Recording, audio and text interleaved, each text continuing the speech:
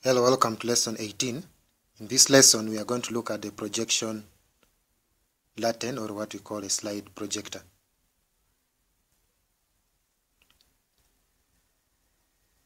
A slide projector consists of a concave reflector, a strong source of light, a condenser, which consists of two plano convex lenses, and we have a slide here, placed here, and then we also have what we call a projection lens and a screen. So here a strong source of light is placed at the center of curvature of a concave reflector, and then the light from the source of light is reflected back onto the condenser, which then concentrates it onto a slide, and then the projection lantern, so that the projection lens forms a magnified real image of the slide onto a screen. Let's have a note. First of all, we need to know that a projector is used for viewing a magnified image of a film onto a screen. A magnified image of a film or a slide onto a screen. And also we need to note that a film is the region where the slide is to be placed, and then the magnification of the slide is given by, magnification M is given by V over F minus 1, or just V over U. V over U, or V over F minus 1, where V and U are the distances from the respective distances from the projection lens onto the screen and slide up to the projection lens. So this is U, and then this is V. And then F is the focal length, and here F here is the focal length of the projection lens. Let's also make another note here that that above expression that we have looked into of M is equal to V over F minus 1 clearly shows that when F is small, then we shall have a bigger magnification or a higher magnification, since we have V over F.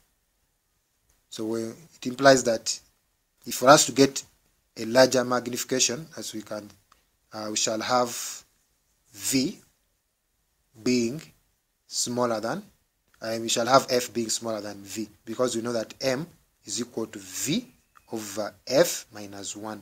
So if F is small compared to V, then M is going to be bigger. So for us to get a bigger or a higher magnification, then the focal length must be shorter compared to the distance V. Then also, for an enlarged image, the image area is equal to the linear scale factor squared times the object area. The image area is equal to the linear scale factor squared times the object area, where this linear scale factor is actually the magnification. So that linear scale factor is the same as the magnification, this one here. And so I can make, if I put here magnification, I'll be having image area is equal to magnification squared times object area, and therefore magnification can be given as the square root of image area over object area. So this is a very important expression that we have come up with, that magnification is also given as the square root of image area over object area. Let's have this example. A projector produces an image of area 1.2 meters and times 1.8 meters onto a screen. So this is the image area. The screen is 5 meters from the projector lens the projection lens, that is. If the area of the object slide is 2.4 centimeters times 3.6 centimeters, calculate the focal length of the projection lens, the distance of the slide from the lens, the distance of the slide from the lens, that is the U. So first of all, they want us to get the focal length of the lens. So we know that using this information, I can get the magnification. And I also know that magnification is equal to V over F minus 1. And since I have the distance between the lens and the screen, then I can get, since I have V, I can get the F. So first of all, let me get the image area. Is going to be 12 times 18. So 1.2 times 1.8, which will give us 2.16 meters squared. This is in meters. Then also the area of the object slide is 2.4 times 3.6. This is in centimeters, so I have to change it to meters by multiplying times 10 to the power negative 4. So I'll get it as 8.64 times 10 to the power negative 4 meters squared, because I'm going to get the ratio, so I need to convert all of them in this to have the same unit. So from here I can get, then also another information which has been given is the V, which is 5 meters. Now we know the formula for magnification is the square root of image area over object area, which is also the same as V over F minus 1, which is also the same as V over F over U. So first of all, I can use this formula to get the M, and that is going to be, M is going to be the square root of 2.16 divided by 8 times 8.64 times 10 to the power negative 4, and the magnification will be 50. Then I can now use this, so I can say 50 is equal to V over F minus 1, which is 5 over F minus 1, and that will give me F as 0.098 meters, which is the same as 9.8 centimeters. So that is going to be the focal length of the objective, sorry, of the projection lens, focal length of the projection lens. Now if I want to get the distance of the slide from the lens, that is the U, I also have the relationship between M and V and U. So I can have M is equal to V over U, and I know V, I know M, so when I substitute I get my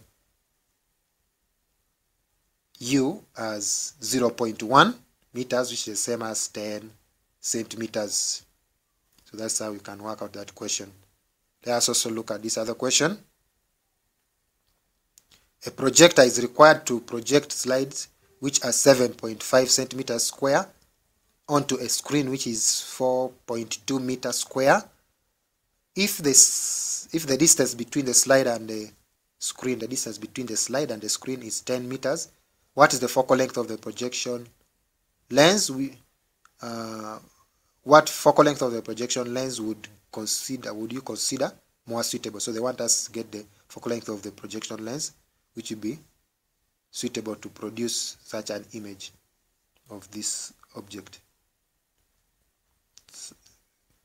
So let us see, this is the object, that is the slide, and then this is the image. So we want to see what will be the focal length F.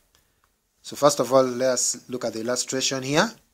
We have a slide, have the projection lens, and then the screen. The distance from here up to here is U, then from here up to here is V. Then they've given us the distance from the slide up to the screen, which is 10 meters. So what we are going to do first of all, since we have information about the image, the object area, and then the image area, I can get the magnification. So let's first consider that the object area is 7.5 centimeters square, which is 7.5 times 7.5 centimeters squared. And then if I change it into meters, I'll multiply times 10 to the power negative 4. Then also I have information about the image, which is 4.2 meters. So if I multiply that, it is a square of 4.2, so it's 4.2 times 4.2, which will give me that 4.2 times 4.2. Then from the formula, magnification is equal to image area over object area which is also equal to v over f minus 1, which is also equal to v over u. So I can first of all get the magnification since I have this information, and I'll get my magnification as 56. So I have the magnification of 56. So I'm going to substitute this. Since I have here the magnification, but I also have the relationship between magnification and v and u, and I know that v plus u or u plus v is 10. So I'm going to use that expression as m is equal to v over u. That's what I will be using, which will give me 56 is equal to v over u. And if I cross multiply, I get my v as 56u as equation 1. Then also I know that u plus v is equal to 10. So I'll also have that u plus v is equal to 10. When I combine the two, I can work out the two simultaneously. First of all, I can decide to bring where there is u here, I can put where there is v, I can put 56u. Then I have 57u is equal to 10, and therefore u is going to be 10 divided by 57. And that will give me my u as a 0.1754 meters, or I can have it in meters, in centimeters, as 17.54 centimeters. And then when I substitute for u in equation 1, I can get the v as 9.8246 meters, or I can have it as a, if I change it to meters, I can have it as a I can have it as 982.46.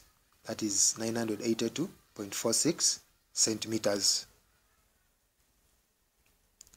But I know that, because remember what I'm looking for focal length. I've got the u and v, I'm looking for the focal length. Since I'm looking for the focal length, I'm interested in, I can use this formula here. I have v, which I've already got here, so I can get f. But I also know that m is equal to v over f minus 1, and if I substitute 56, I can make, first of all, I can make f the subject. Take this on this side, I get m plus 1 is equal to v over f. Cross multiply, I can get f is going to be v over m plus 1. And if I substitute, I can get my f as 0.1724 meters, or 17.24 centimeters. And that will be the required focal length. It's the same as 17.24 centimeters. Yeah, thank you for your attention. We meet in the next lesson.